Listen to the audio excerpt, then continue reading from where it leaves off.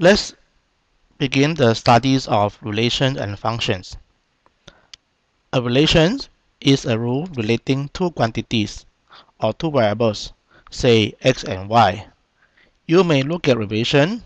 For example, x may be yourself, your name, a name, our person, and y could be telephone number.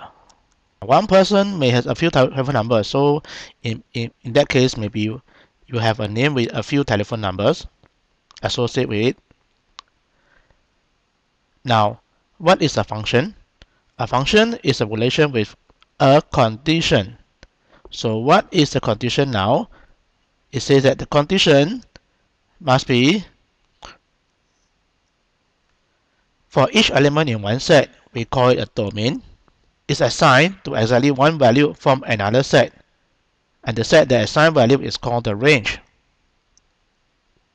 of the function. So the function in this case has three things. One of the things we know a function has is the rules, and then there is a domain, there is also a range. Let's look at an example of function. This is an example of function showing you the price of fresh chicken sold in NTUC market. Take for example, chicken number 1, the price is $4.62. Chicken number 2, the price is $4.97. Chicken number 3 is $5.05. So this function, the rule is to determine the price of the chicken, and maybe based on the weight. And the set of chicken on the left hand side is called the domain, and the price on the other side, we collect them, is called the range.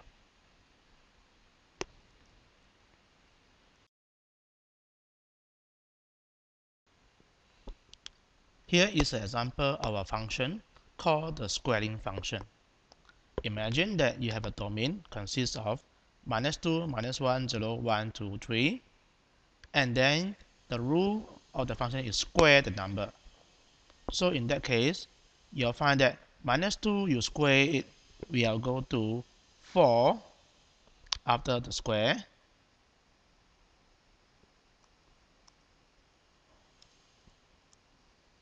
And you'll find that -1 you square it goes to 1, and 0 you square it go to 0, 1 you square it go to 1, 2 you square it go to 4, and 3 you square it go to 9. So after you have squared them, you'll find that for every value in a domain, you assign a value in the range. So this is an example of a function.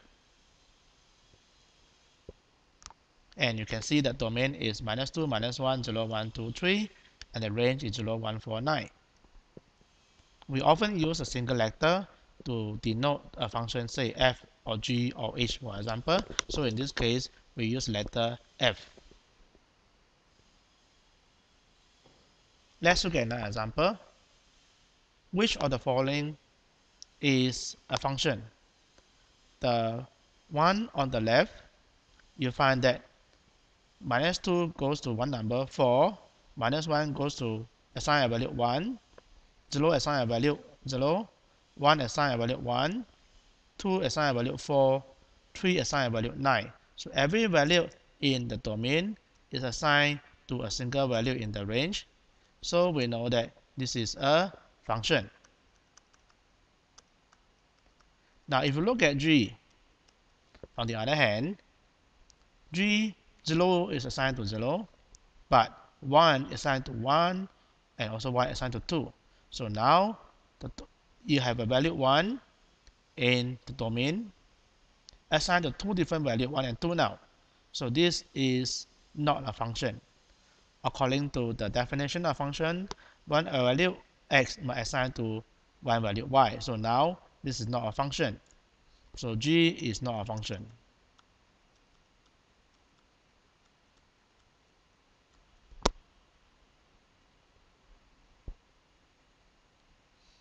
Now, as I said earlier, the function consists of domain, range, and the rule. What is the rule for this function f now? We notice that this function is actually squaring the number. Minus 2 goes to 4, minus 1 goes to 1, 0 assigned to 0, 1 assigned to 1, 2 assigned to 4, 3 assigned to 9. So this is actually the squaring function, and the rule is x assigned to x squared. So we can say that f of x is equal to x squared. And this is the rule of the function. And this is the functional notation. We give the name of our function f. So f I'll send x to x squared, and we write in this way. This is how we tell the rules.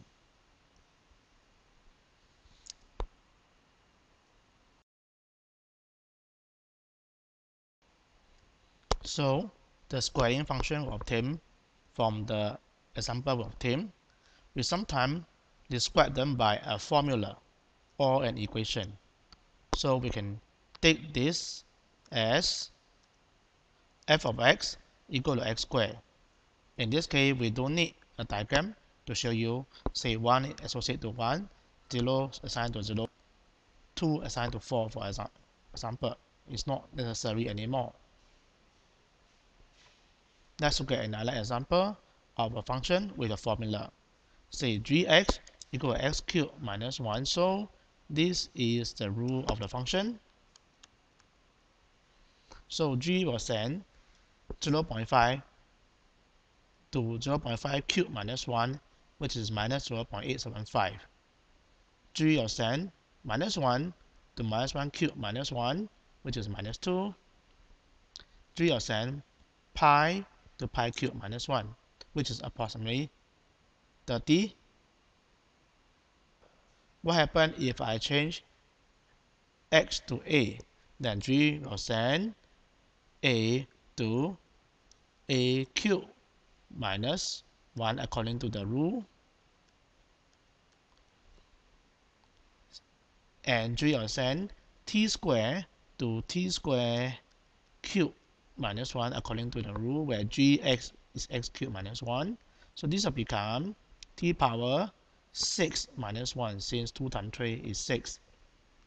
G of h over 2 will become h over 2 power 3 minus 1, which is h cubed over 8 minus 1. G of x minus a will become, change the x to x minus a now, you get x minus a cubed minus 1.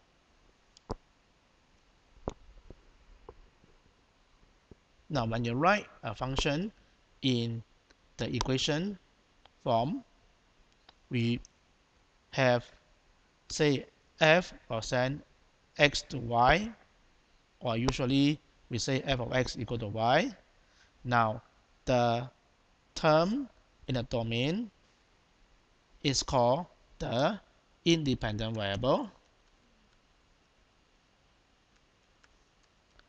and the y in the image, we have a name, we usually call it the dependent variable. So y is dependent on x in this case.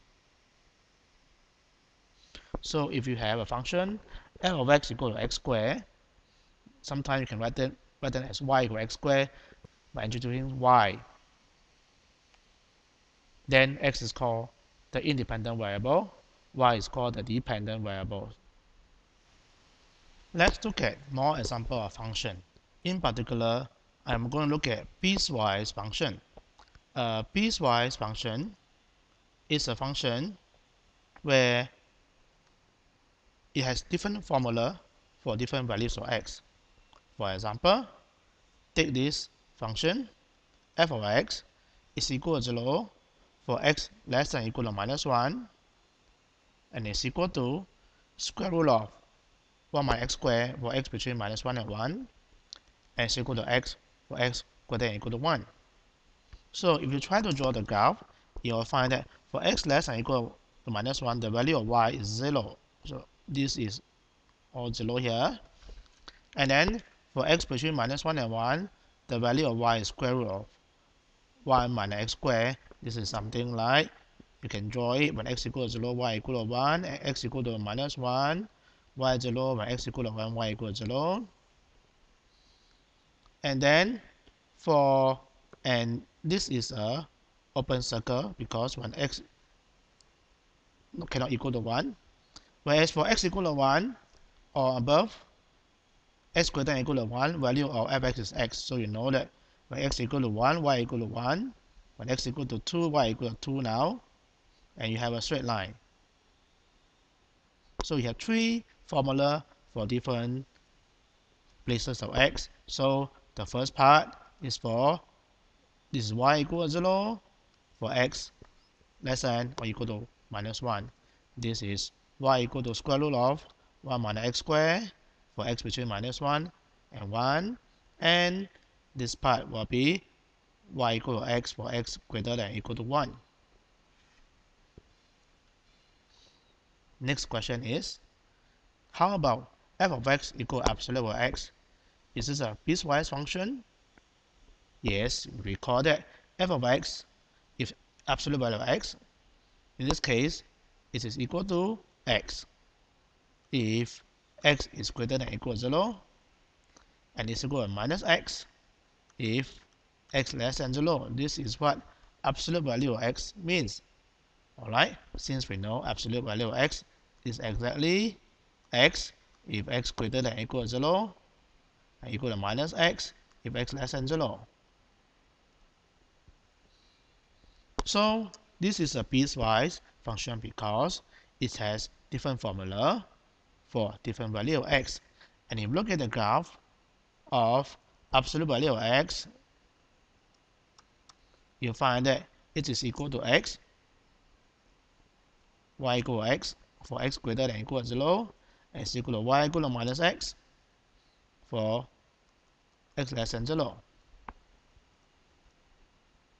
After we have seen so many types of functions, how do you test whether a curve on the xy plane is a function? You can do it by drawing a vertical line and test it. Because for a function given value of x, you must have assigned exactly one value of y. So this is what we call a vertical line test. So I have two curves. The first curve on the left side, now you can draw a vertical line. You find that if I draw this vertical line, you find that it intersects the curve at 2 points. So this is not a function. You can also draw a vertical line. Somewhere here you see that it doesn't intersect a curve at all. So but for a function, no matter how you draw a vertical line, it always cut the curve at one single point like here. The second curve is the graph of a function. So the second curve, you have y equal to fx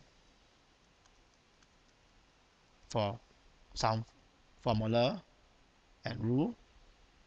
So this is what we call a vertical line test.